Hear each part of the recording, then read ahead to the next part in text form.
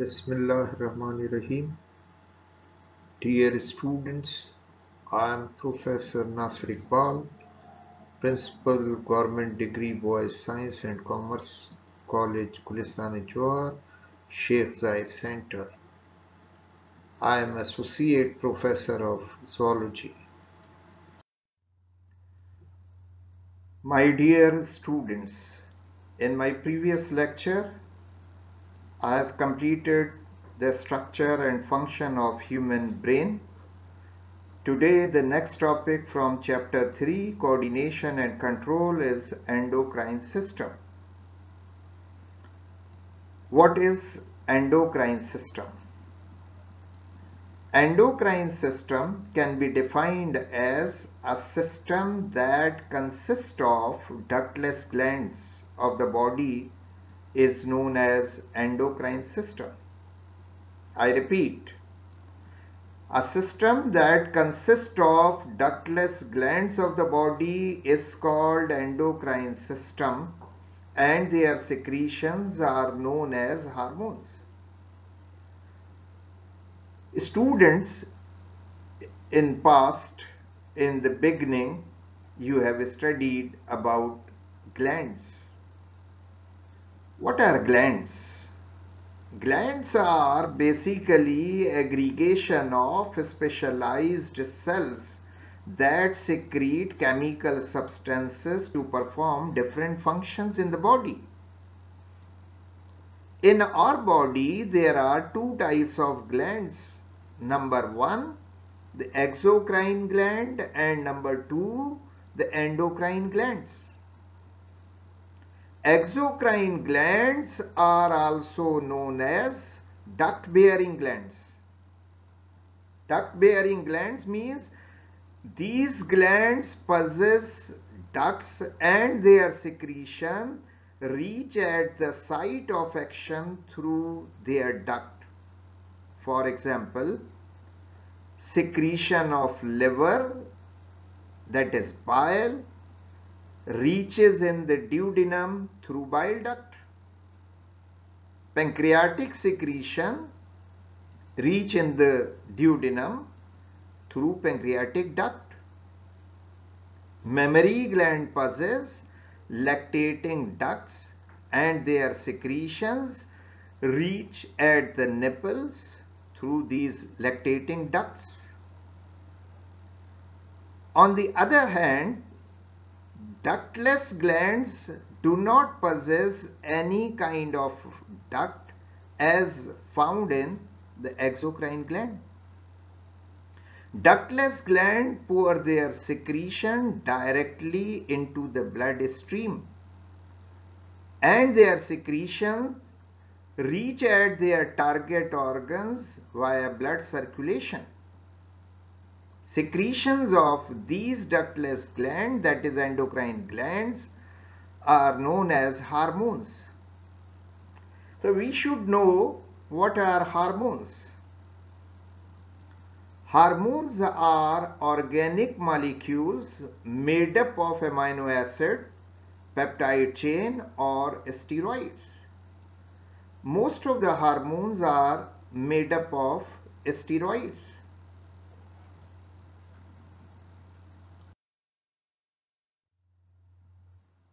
Following are major endocrine glands in our body. Number 1, hypothalamus. Number 2, pituitary gland.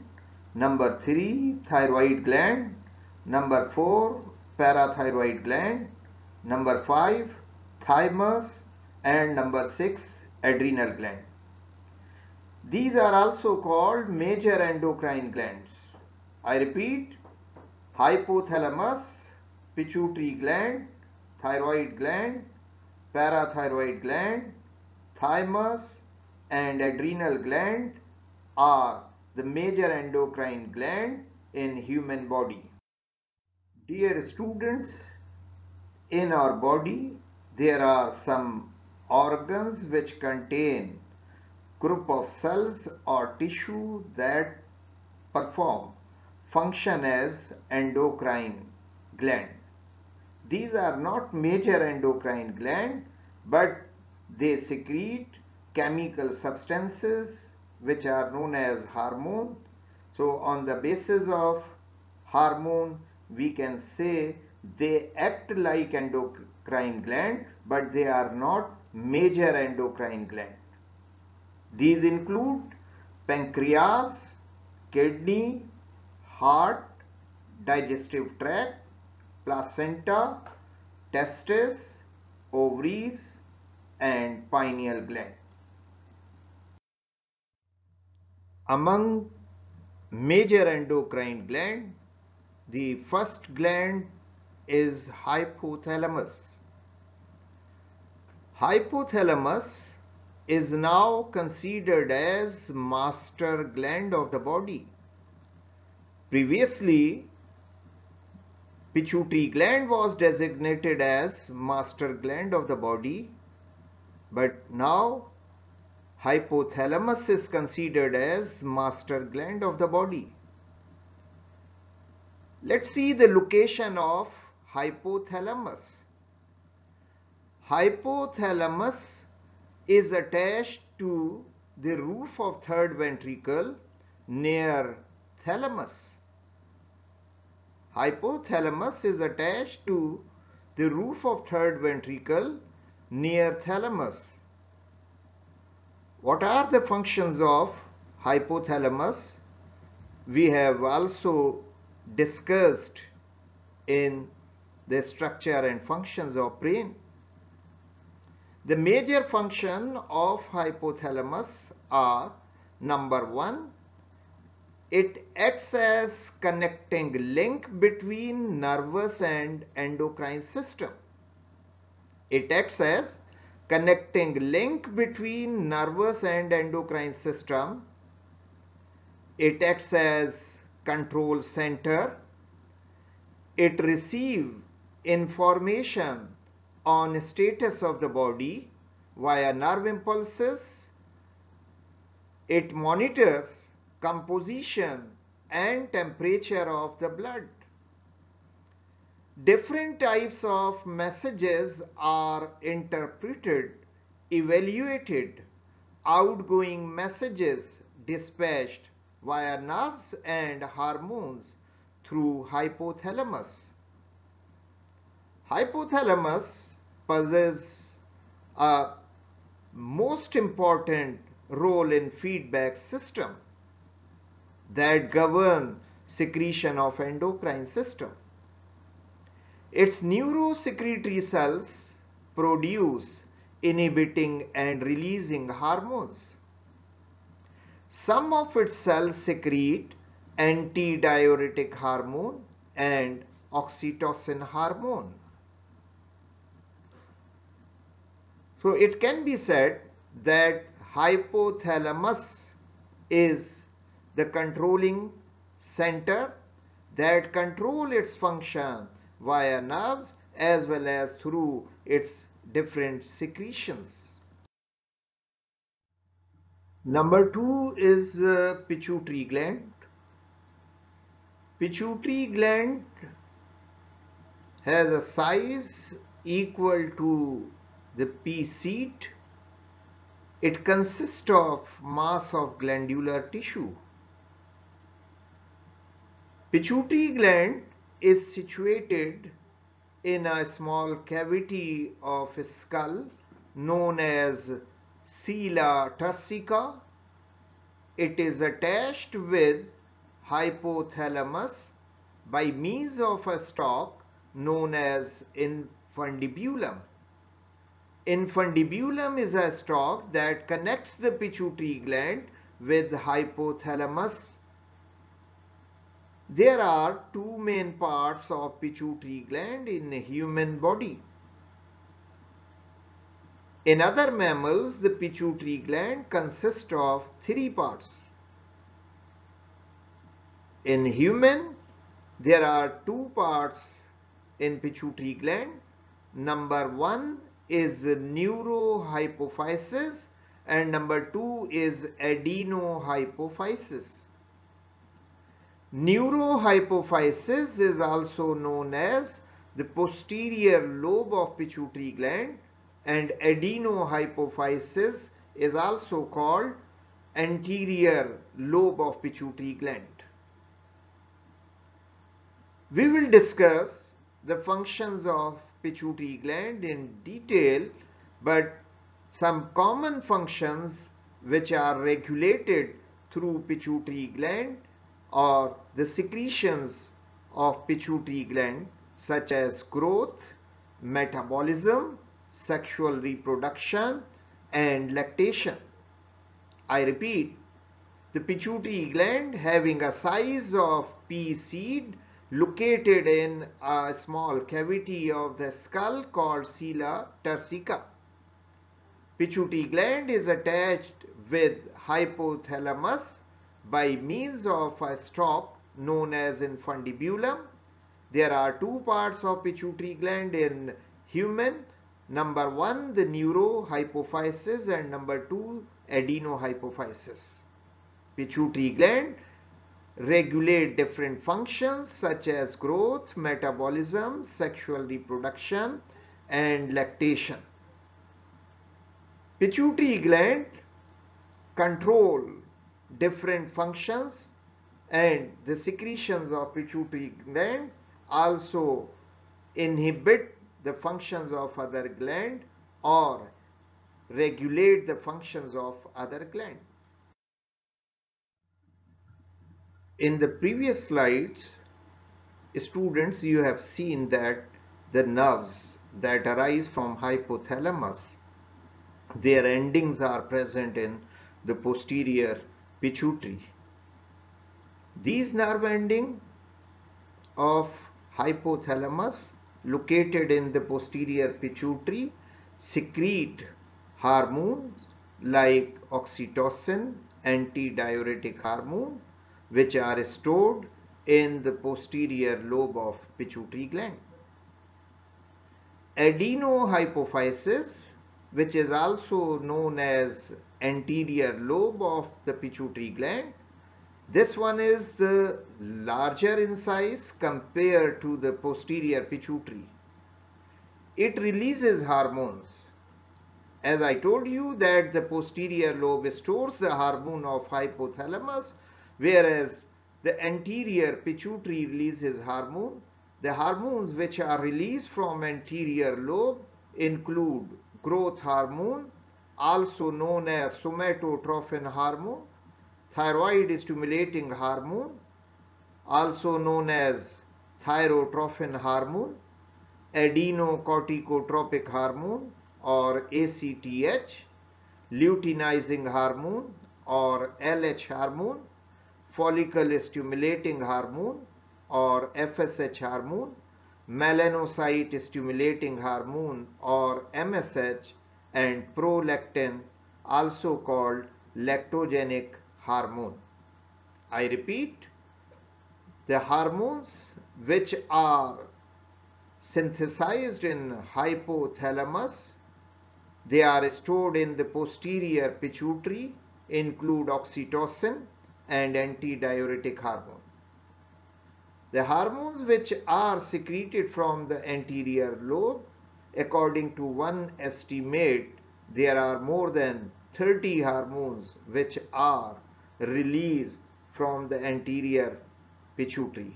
But here we will discuss the common hormone which are secreted from the adenohypophysis or the anterior pituitary. These include growth hormone, also known as somatotrophin, thyroid stimulating hormone or TSH, also called thyrotrophin, adenocorticotropic hormone or ACTH, luteinizing hormone or next follicle stimulating hormone or FSH, melanocyte stimulating hormone or MSH, prolactin or lactogenic hormone, also called luteotropic hormone. Now, functions of hormone which are stored in the pituitary or secrete from pituitary gland. First of all, we will discuss about the hormones which are stored in posterior pituitary or neurohypophysis. The first hormone is called oxytocin. Oxytocin stimulates contraction of uterus during birth process, and after birth this hormone contracts the cells of lactating ducts to squeeze the milk towards nipples.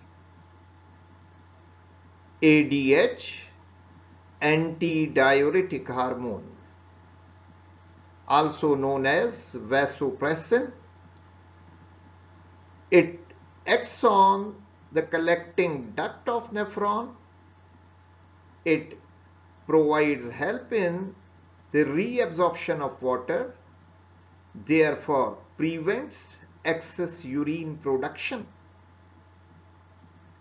These two hormones are stored in posterior pituitary. The hormones which are secreted from anterior pituitary or adenohypophysis, number one is the growth hormone. In previous slide I told you that growth hormone is also called somatotrophin. It performs functions to regulate the body growth. As the name indicates, growth hormone, it means this hormone regulates the body growth. ACTH, adenocorticotropic hormone. Adenocorticotropic hormone regulates the function of adrenal cortex. I repeat, adenocorticotropic hormone regulates the function of adrenal cortex. Adrenal cortex is the peripheral part of adrenal gland. TSH, thyroid stimulating hormone or thyrotrophin hormone, it controls the function of thyroid gland. It means it regulates the secretion of thyroid gland. LH hormone or luteinizing hormone, it stimulates sexual and reproductive function. LH hormone or luteinizing hormone, it stimulates sexual and reproductive function. In females, this hormone initiates the process of ovulation. It promotes the development of corpus luteum. In male, this hormone stimulates the interstitial cells for the secretion of male sex hormone testosterone. FSH hormone or follicle stimulating hormone. FSH or follicle stimulating hormone, it stimulates the production of sperm and egg in ovaries and testes. FSH in male is involved in the formation of sperms in the seminiferous tubule, while in female it is associated with the egg formation and development of the Graafian follicle. MSH, melanocyte stimulating hormone. In other mammals, MSH is secreted from middle lobe of the pituitary gland, but in human, this MSH is secreted from the middle smallest part. It is related to skin pigmentation. PRL, prolactin, it is secreted from anterior pituitary and it initiates milk production in the breast. It is also helpful in the growth of lactating ducts to secrete more milk to feed the young baby.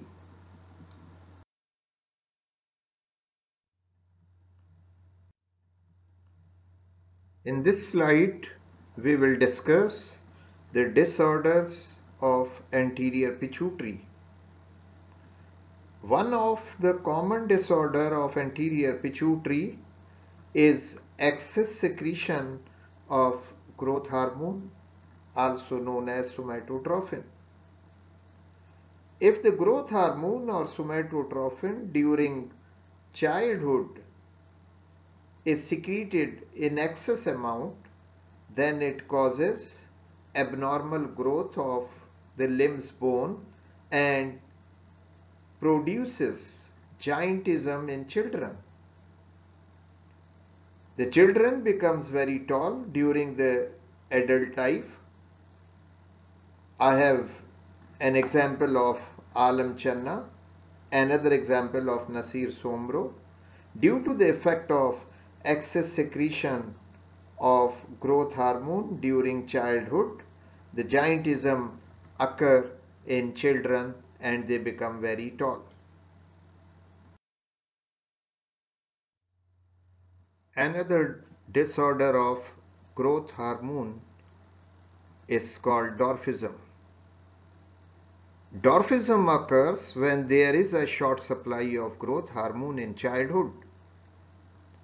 Due to less secretion of growth hormone during early childhood, the growth of limbs bone is checked and the size of the limbs become reduced at compared to the body volume ratio. There are two main types of dwarfism. Number one is called Lorraine and number two is known as Fröhlich's. In Fröhlich's dwarfism, which is also known as adipocongenital dystrophy, rare childhood metabolic disorder characterized by obesity, growth retardation, and retarded development of the genital organ. It is usually associated with tumor of the hypothalamus, causing increased appetite and depressed secretion of gonadotrophin. While in Laron syndrome, Laron type of dwarfism is an autosomal recessive disorder characterized by an insensitivity to growth hormone.